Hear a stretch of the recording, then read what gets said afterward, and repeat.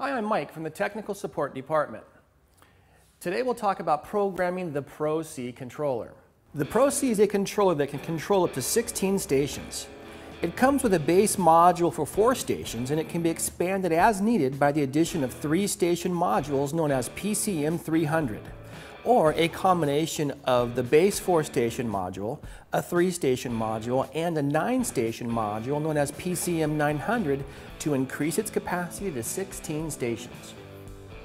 You'll notice that this controller comes with the SolarSync programming function already integrated so that you only have to purchase the SolarSync sensor instead of the entire kit. Throughout this video, we plan to cover the basic programming steps required for an irrigation program.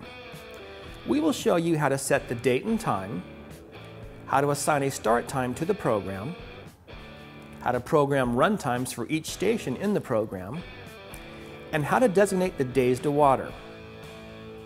We will also go over the pump, seasonal adjust, manual operation, and system off functions. We'll be using the left and right arrow buttons to navigate through each of the functions. Once the desired function is flashing, we'll use the plus and the minus button to adjust it. The round PRG button will be used to change between programs A, B, or C. The first step in programming any controller is to set the current date and time. To do this, turn the dial to the date and time position. The year will be flashing, meaning that it's ready to be changed using the plus or minus. We'll select plus to go to 2014. Using the right arrow, we go to the next function, which is the month. We'll use the plus or minus to go to March. We'll use the right arrow to go to the day function, and we'll go up to the 11th, which happens to be today. The day of the week across the bottom will automatically advance as the day does during the month, so we're showing Tuesday, which is correct. We'll use the right arrow, and it goes to the AM, PM, and 24-hour function there on the side of the screen. We can use the plus or the minus to go through the 3 selections, AM, PM, or 24-hour mode. In this case, we'll stay on PM. Then we use the same right arrow to advance to the next function, which is the hour. It happens to be about 12 o'clock right now, and we'll use the right arrow to go to the minutes, and in reality it's about 12:30, so I'll advance up to 12:30, and that shows us here on the screen that we've got 12:30 p.m., and we're going to use the right arrow to go back to the first function, which is 2014, so we know we made the complete circle through. Now that we've set the current time and day, we're ready to set the rest of our program. But first, let's review some terminology. A station is a group of sprinklers that are controlled by a single valve. A station is also known as a zone. A program is a group of stations that share the same watering schedule.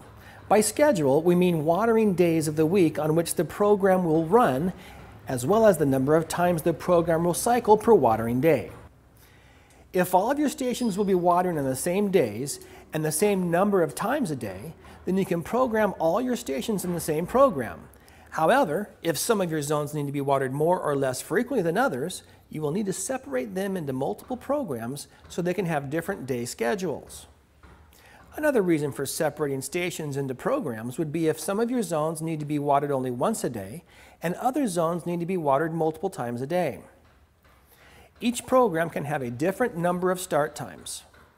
The start time is the time at which the program will initiate the watering cycle. You can set the multiple start times for each program, which will cause the program to run more than once. You can have a program cycle up to 4 times per watering day. Remember that each start time causes all the stations within a program to run a complete cycle in sequential order. So let's say that you have 2 newly seeded zones, stations 1 and 2 for example, and because it is new grass, you may need to water them on a daily basis 4 times a day, with the exception of Thursday, because that's our mowing day. Let's also say that you have another 2 zones with trees, and these areas may need to be watered only every 4 days and once per day. Therefore, we'll need to divide these 4 stations into 2 different programs, A and B. Program A can have stations 1 and 2 with the new grass, and Program B can have stations 3 and 4 with the trees. So each program is going to require all 3 ingredients to be complete. We have to have at least 1 start time, we have to have stations with runtime in minutes, As well, we have to have the days to water chosen. So we'll start by programming the start times. Turn the dial to the start times position. The display will show the first start time in program A. We'll use the plus or minus button and put the first start time to 6 a.m. Since we want to water multiple times a day, we need to use the right arrow and advance to the second possible start for program A and use the plus button and proceed forward to 10 a.m., which will be the second complete cycle for the program.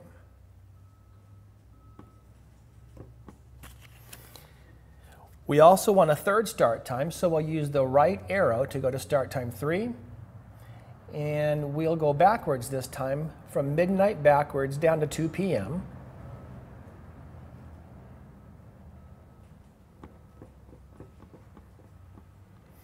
And the number 4 start, which is the last and final start for the program, we'll use the minus button as well and go backwards to about 9 o'clock.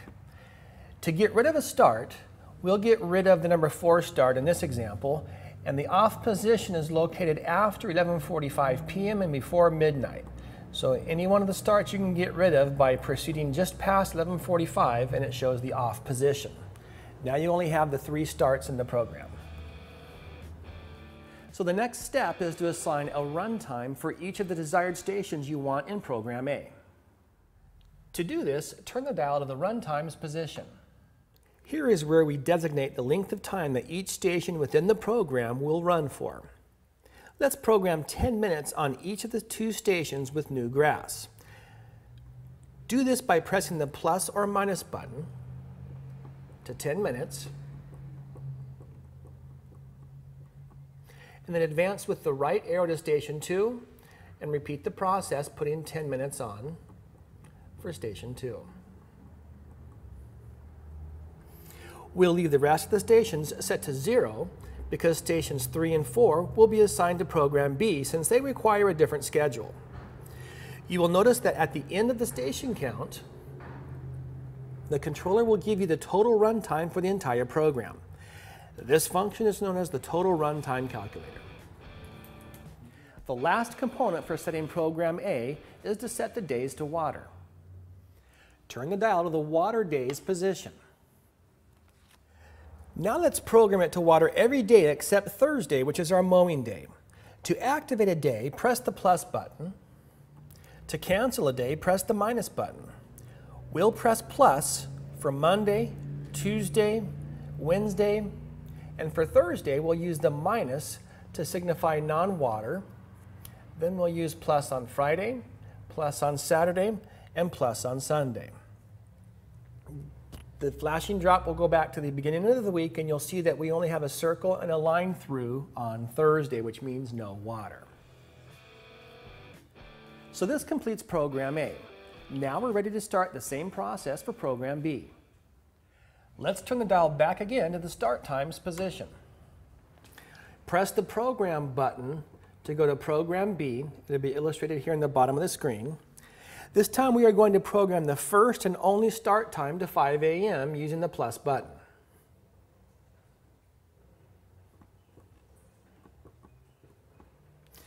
Because we only want program B to cycle once per watering day, we'll leave the remaining start times set to the off position. Turn the dial to the runtimes position. So in the runtime position, you'll see station 1 and station 2 will leave at 0 minutes because they're over in program A. We'll use the right arrow to advance to station 3, and we'll use the plus button to assign 20 minutes to station 3. As well, we'll use the right arrow to go to station 4 and give station 4 20 minutes as well. Stations 1 and 2 are over in program A, so they won't have any minutes here in program B. Using the right arrow goes to the total runtime calculator. It shows 40 minutes for stations 3 and 4, 20 apiece. So for the days to water, we've decided that stations 3 and 4, which are in program B, only need to be watered every 4 days. Next, turn the dial to the water days position. So in the water days position, we'll see the 7 days a week across the bottom. To access the interval mode with the first day of the week flashing, we'll simply hit the left arrow one time. You'll notice a large number appear on the top of the screen. That's the interval number. On interval, if we use the plus to go above 2 or 3 or 4 or 5 days, 4 days for example, it also gives us a days left feature. Days left will be how many more days before that 4-day interval starts in this example. So now we've got set up a 4-day interval and we want it to start tomorrow, for example. So we'll use the right arrow, make the days left number flash, and we'll use the plus to go up to say 1 day left. The 0 day is the water day. The interval of 4 will never change. It'll water every 4 days. We know that. What will change is the days left.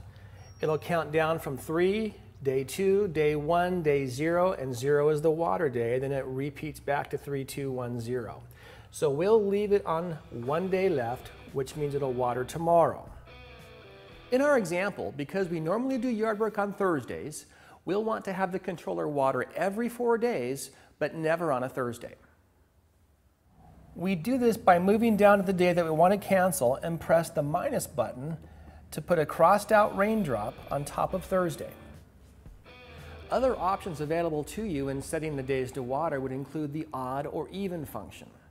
The odd days, of course, would be the 1st, the 3rd, the 5th, and the 7th of the month, and so on. And your even days would be the 2nd, 4th, and the 6th, and the 8th. So keep in mind, on the odd or even selection, it's based on a 30-day month.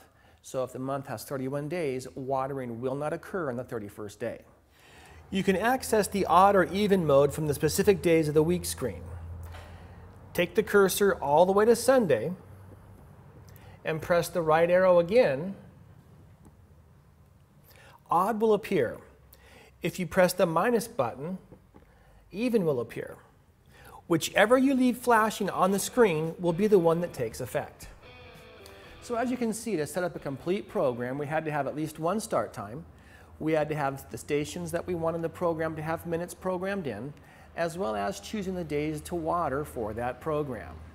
From here, we'll be talking about setting the pump operation, as well as season adjust, manual operation, and the system off dial position. We'll talk about solar sync settings in a separate video.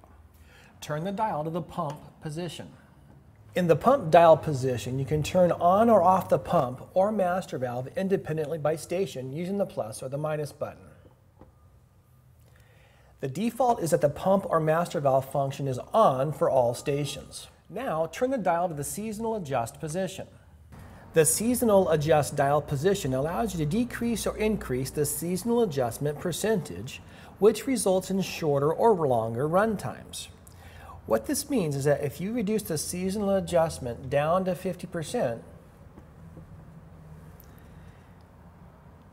the stations that were originally programmed to run for 20 minutes will now run for only 10 minutes. It is important that when you are programming the station's run times, this value remains at 100%, which is the factory default. We are going to skip solar sync for now and go straight to the manual position. From the manual dial position, you can turn on a single station. Simply choose the station you want to start with, ensure that it has the desired runtime, and turn the dial to run. The station will start running and you will notice a sprinkler flashing on the display. The controller will continue to water the rest of the stations with run times. If you want to turn off the stations before the manual cycle elapses, simply turn the dial to system off and wait a couple of seconds. You can also turn on a program by putting the dial in the run position and pressing and holding the right arrow until the screen changes.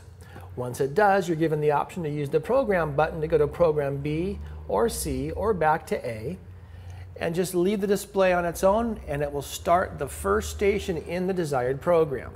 You'll see the flashing sprinkler icon. This will run through all the stations that live in that program. What we have covered in this video are the basic steps to set up a program.